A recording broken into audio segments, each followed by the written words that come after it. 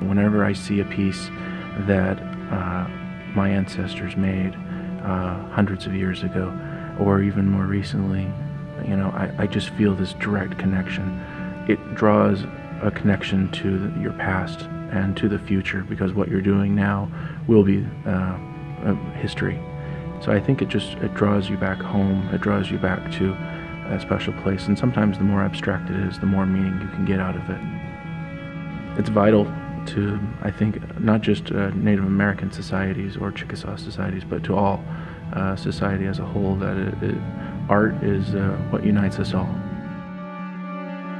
With one eye fixed on a rich and colorful past and another scanning the endless possibilities of the future, Chickasaw artist Dustin Mader has found a comfortable balance in the present, allowing him to create works that resonate on many levels. His art has not gone unnoticed. Already appreciated within wide circles, his audience has suddenly experienced a quantum leap thanks to a new project with the prestigious Pendleton Company, makers of well-known collectible blankets dating back to the 19th century. For this particular piece, Dustin made the first move. Fortune favors the bold, or, it's just good luck goes to those that continue pursuing.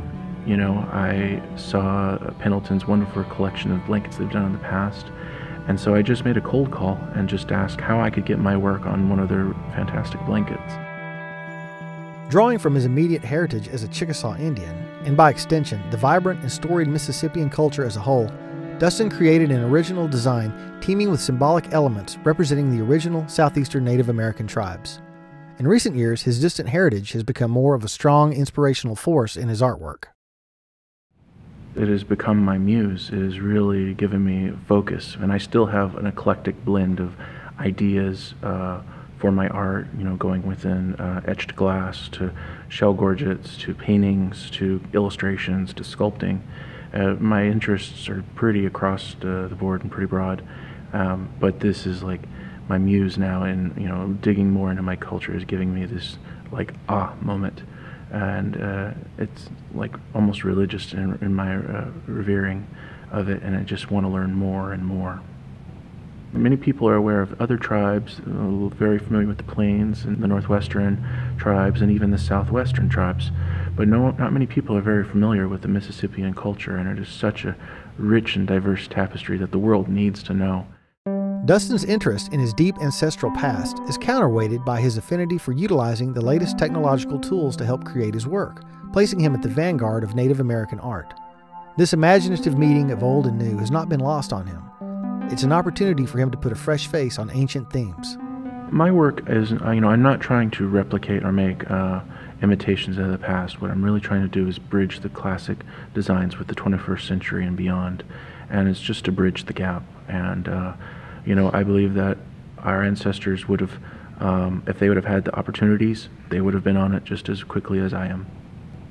The media I work with, I use Adobe Photoshop, Adobe Illustrator, I use InDesign, I use Corel Paint, but it all comes back to just original pen and paper, and that's where it all starts from. Even though I do all these digital designs like the piece for spring, it was all hand-drawn first, and now it was all broken up into lots of different pieces, but it was all hand-drawn, and then it was digitally altered and colored and tweaked that way.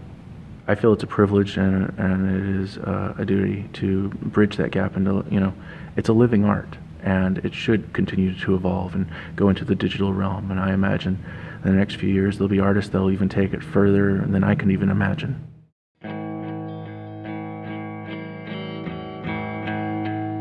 Following his preferred creative methodology, Dustin sketched out the design that would eventually land on a Pendleton blanket and then fine-tuned it in the digital realm.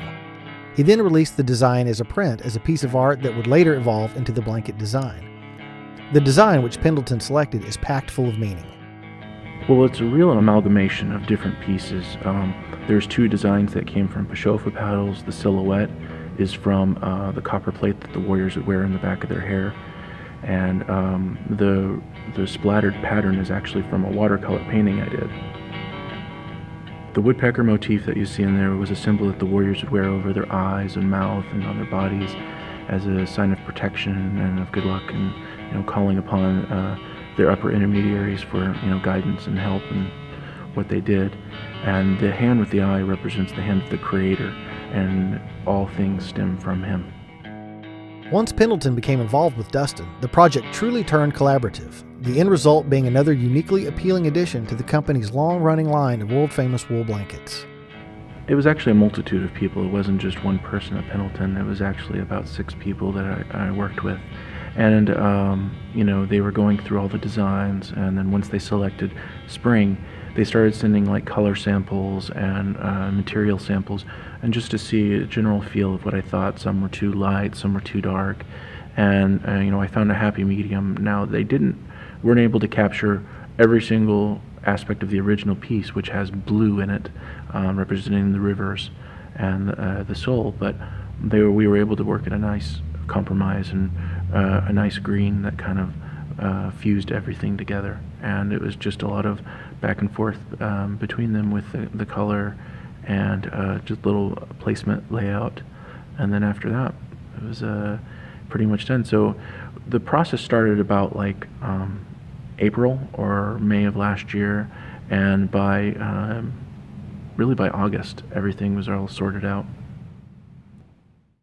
After traveling around the country searching for an artistic voice, it wasn't until his return home to Ada that he found a way to combine his ideas, beliefs, and experiences into a clear vision for his work. Pendleton taking note only confirms that he is in the right place.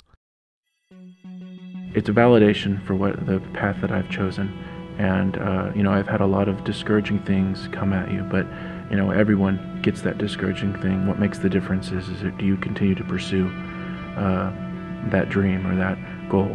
And when you find your bliss, I find at least that you can't let anything or anybody shake you from it. And I've wanted to be an artist since I was a little guy, since I was at least like 4. I don't know what kind of artist, and it's only been within the last few years that it's really galvanized into what it is today. With his work now adorning a beautiful Pendleton blanket available worldwide, the sky is the limit for Dustin's art. With his muse close at hand and his skills sharpened with each new day, no medium is off limits. For Dustin, the key is remaining open to the process and the possibilities it creates. I get inspiration everywhere, and my mind is it's like bubbles. It's just always filling up my head, and I keep a sketchbook next to my bed where I've done some of my best ideas, like after I wake up in the middle of the night and I have to sketch them out or write them down, or I keep them in an office, I keep one in the car, just because you never know where inspiration is going to strike. And sometimes it's just like the object that tells me what it wants to be as a creation. A lot of the time I have a plan of what I'd like to do. I have like the supplies needed to do it, but the final result never is exactly what I plan. And that's the best way. It's the journey. It's not so much the final piece. The final piece is just the result of where I was being taken that day. And I feel like when I make this artwork, something is speaking through me.